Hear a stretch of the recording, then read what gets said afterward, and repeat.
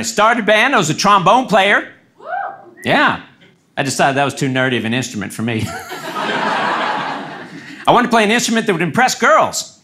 I found out that instrument is called Don't Be in the Band.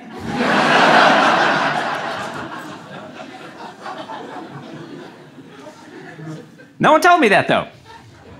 So I decided to play the drums. Certainly, they would be cool.